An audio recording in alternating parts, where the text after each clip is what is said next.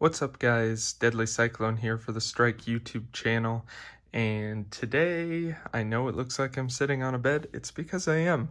You can see we're here in a hotel room for Microsoft Ignite 2019 down here in Orlando. So I'm just getting ready to go home in the morning, but I wanted to kind of give you guys an update on some of the stuff that happened and one of the new toys I got that you can see sitting in front of me here. So we've been down here all week. I've been going to sessions and stuff, and there's been a lot of great stuff from all corners of the office and vendor and all the environments that Microsoft touches. So we've learned a lot. I've got a lot of stuff that I can use now going forward, and if you ever have the opportunity to go, whether for business or whatever it is, do it, because it's well worth it. Just wear good shoes, because we walked about 20,000 steps a day. But anyways, that was cool. One of the highlights was definitely on Monday when we got to sit about 4 rows back for Satya Nadella's keynote speech, in which he kind of discussed the future of Microsoft, what's going on. Talked about some really cool technology with the Glass project, where they've transferred the entirety of the Superman movie onto a little glass square that's about this big. You can probably find other videos of that. They're doing that to help, I think it was Warner Brothers, preserve their aging film reels that are all stored in a big room. So if they can get that working, I think that's got really good potential to be something huge in the future. But the whole week was great. But let's get to the reason we're here. So these are the Microsoft Surface headphones. Now, full disclaimer here, I actually won these from a giveaway the Outlook team was doing, so shout out to them. They gave away about 10 of these a day, so I got lucky enough to win them. So this isn't sponsored or anything, but I did win these. I didn't pay for them. But they are pretty fantastic. So let's just take a quick look. I'm meaning this just to be a quick look and maybe a mini review, but I haven't had a whole lot of hours to use these yet. But this is a basic case it comes from, with the Microsoft logo right on the front. Pretty standard case. If you can hear that, it's a harder case, so it'll stay well in your backpack and it won't easily get squished by whatever you have in there. Not very big. It's a little bit wider on the end the ear cups sit than the other end, as you can kind of see there. But otherwise, it's it's your standard headphone case. It'll fit in most backpacks. If you're putting it in a purse or a smaller bag, you may have some issues, but you could always just take these out, because these, fold up pretty small themselves. So that's the basics of the case. I'll just open it up here so you can see what it looks like. As you can see, there's standard stuff. It looks like a case. I'll pull this out so you guys can kind of see what's on this. So this, first of all, just gives you a look at what the headphones can do. This isn't everything, but it shows off the touch area. So each ear cup, as I'll show you here in a minute, has a little touch area on it where you can tap, and you can see up here the taps. So 1 tap for play pause, 2 for next, 3 for previous. You hold it to activate Cortana, and then when you're answering calls, double tap answers or ends, and holding declines it. So that's pretty cool. I haven't had a chance to test the calling on it, so I need to test the microphone and that kind of thing, but overall it kind of has everything you want it to. Down here, your standard USB-C to USB-A charging cable. No power brick in there, so you're going to have to plug this into your laptop or one of your existing fast charge or normal charge charger bricks. Bottom here we have a 3.5 millimeter jack cable. This isn't necessary because these are Bluetooth, but if you're out of charge and need to listen to something, you can plug these in and use them even when your headphones don't have a charge. But a lot of this stuff up here will not work unless you're on Bluetooth. So these are great for things like, hey, I'm going to plug it into my Switch, my Nintendo Switch on the plane. But other than that, you'll just keep these with you for zero charge listening. Otherwise, that's pretty standard. You got your cables and a few instructions, and that's about it. A little mesh pouch here to keep your cables in once you get rid of this giant piece of paper. So let's take a look at the actual reason we're here. Set that up there. And these are the headphones themselves. Pretty standard, pretty basic. They do have a distinct look to them. I do like the silver. Kind of wish there was a black option. There may be. I need to double check that. Somebody correct me in the comments if there is. But I do like the silver. They kind of match the case really well. They go with pretty much everything. This is actually my iPad here. It's just backwards, you can see. But they go pretty well with that. They're about the same size, actually. So we'll take a little bit of a look here. It's got your normal kind of stretchy band here. You know, it clicks out and in based on how big you need it.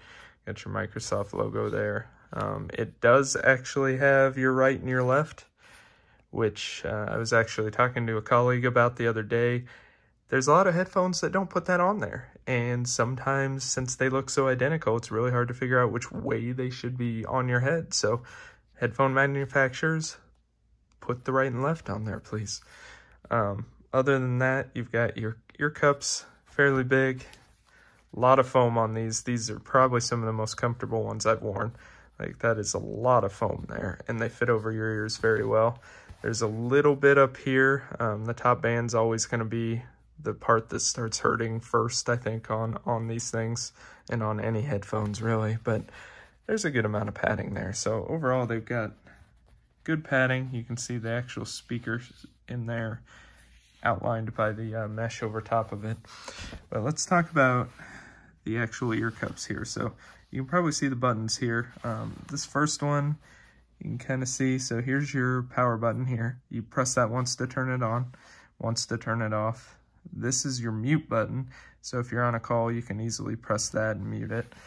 You've got your little LED to show you when they're on. You've got a USB-C charging port and your 3.5 millimeter port for your cable.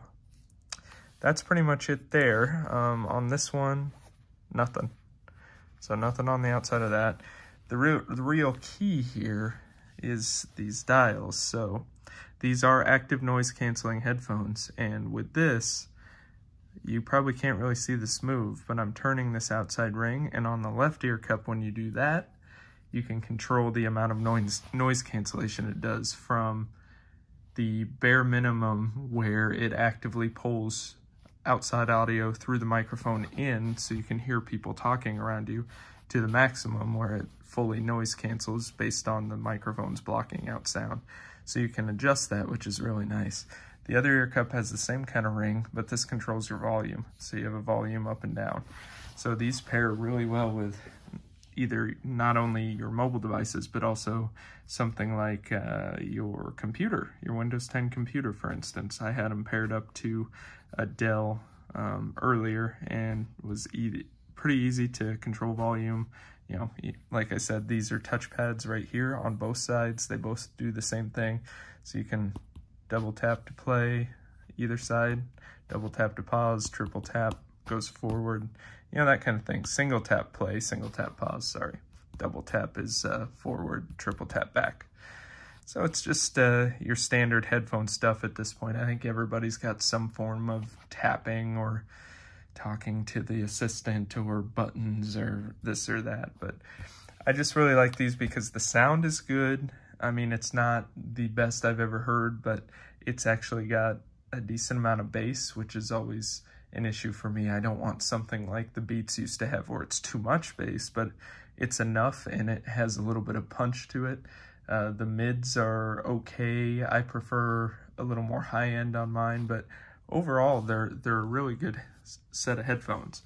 The only downside is these are retail $350. So I know there's going to be a lot of tech enthusiasts out there that say, hey, you can get a better pair of headphones for the same price. But I think these are comparable to some of the ones in the same price range. And if you're a Surface owner or you're in on the Microsoft environment, these pair really easily with Bluetooth. Everything seems to work flawlessly. I also have a pair of Jabra 85Hs, I believe, and I've had some weird Bluetooth issues here and there pairing those up. So they're also very good headphones, and I might do another video about those, but there is something to be said for a Microsoft designed and built product with Microsoft drivers and everything their own. it is Bluetooth, which is open standard, but you know, so that's pretty much it. I mean, they're headphones. That's what you're gonna get. I can't really demo the audio for you because you wouldn't be able to tell anyway, but they are very nice headphones, and I think if you're in the market for some and one of your main concerns is not only sound but also how comfortable they are for long periods of time, these are going to be great. I saw a lot of these people wearing these at Ignite itself, and they had them on all day, and I've worn these for a couple hours, and I'm about to do it even more tomorrow on a flight, and they've been super comfortable. I mean, the padding on these things is ridiculous, so they may not be 100% up to the quality of some of the upper end Bose or Sennheiser, what have you, but I think they are more comfortable than some of those and have good enough audio quality that you're going to like the feature set of these more. Not only the active noise cancellation dial and the volume, but just overall the comfort level and everything. So otherwise, that's pretty much it. We are heading back, like I said, from Microsoft Ignite, and we'll be leaving tomorrow morning.